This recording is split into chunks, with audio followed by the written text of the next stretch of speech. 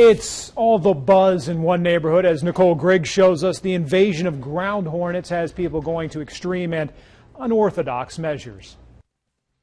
Kids would usually be out playing on a summer day like today in this West Carrollton neighborhood. But a new nuisance swarming around, or we can call them the cicada killers, have kept these kids indoors. Mike Morgan has a giant problem on his hands. I've killed 225 as of 3 days ago. He spent more than 8 hours the past 3 days killing ground hornets, also called cicada killers, with a tennis racket. Sounds gross, but it's fun.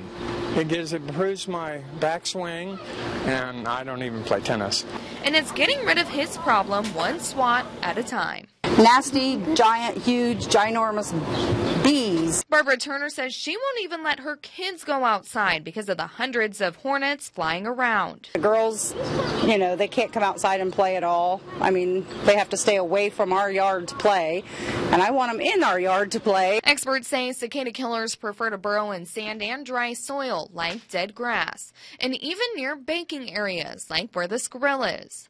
The insects will make a hole where they will take cicadas in to eat. Exterminators say while they do have chemical treatments, it's hard for them to treat every hole the hornets make because if they mess even one, the bugs will stick around. Experts say cicada killers should disappear in about 3 to 4 weeks. Reporting in West Carrollton, Nicole Griggs, Fox 45 News.